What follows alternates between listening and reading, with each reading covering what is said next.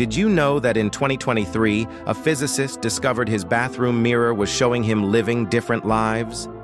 Henry Foster first noticed it while shaving one Tuesday morning. His reflection was brushing its teeth instead, wearing completely different clothes.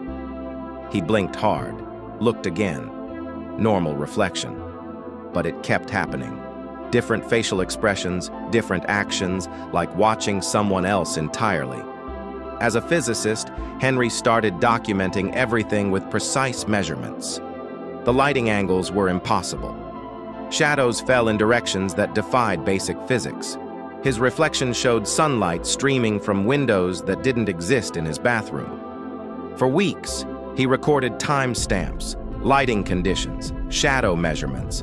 The data revealed something terrifying. The mirror wasn't malfunctioning. It was syncing to parallel simulation threads, showing alternate versions of his morning routine. Different reality branches running simultaneously, occasionally bleeding through. Henry realized he wasn't just looking at a mirror.